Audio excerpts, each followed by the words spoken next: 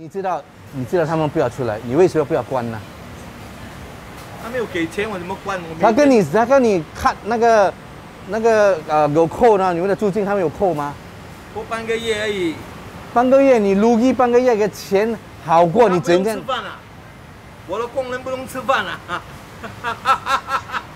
讲得好，讲得好。我们做生意是这样吗？ I've spoke to a lot of hawkers. They say during the first CB last year, things weren't as bad as now. I know some have fallen by as much as 80, 90%. That's quite drastic. People don't come out. They finger their food on the phone. It's so easy. And when people are buying online, they look out for all those famous, shiny, social media savvy little stores and make it so convenient for you. But you know, there are thousands of these mom and pop.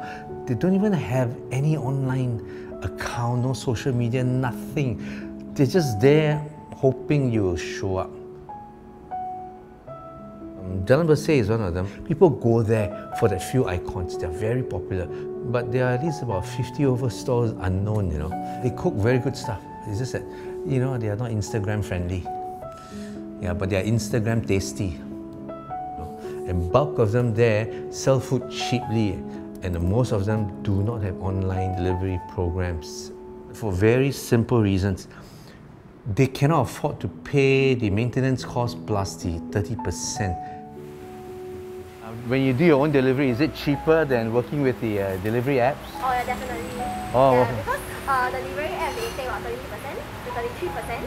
On top of that, there's some other admin fee that we actually need to inquire about lah. So if let's say I were to use them per packet, they are taking about 30-ish. 30 over percent, yeah. Yeah, out of my revenue, right? I'm not earning at all actually. Yeah, I feel Singaporeans largely not too aware of it. I mean, they know, but it's just not in their face. They don't notice that with this second lockdown, suddenly, boom, a big group of these hawkers in hawker centres, coffee shops, industrial canteens, they may just go belly up, no? If we don't remember them and support them. Even sometimes lunchtime, by 1 o'clock, we have the first order. Now we got lunchtime, bo liao lah. So you can see that, you know, the work at home practice is enforced. So a lot of people doesn't come here for. It's not your food, no food.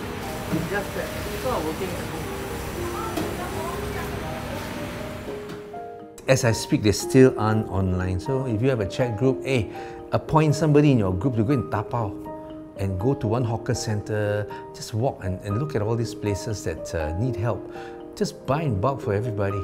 We need to ensure that they survive because you have no idea, you know, unconsciously they're playing such a big role in our everyday lives. They feed us affordably. It's so ridiculous that Singapore food is this price. You ask your friends from any developed country, they will laugh.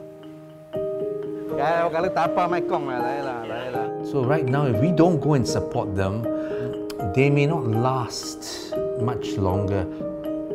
Stop your online talk, you know. Just get out there and eat and buy from them.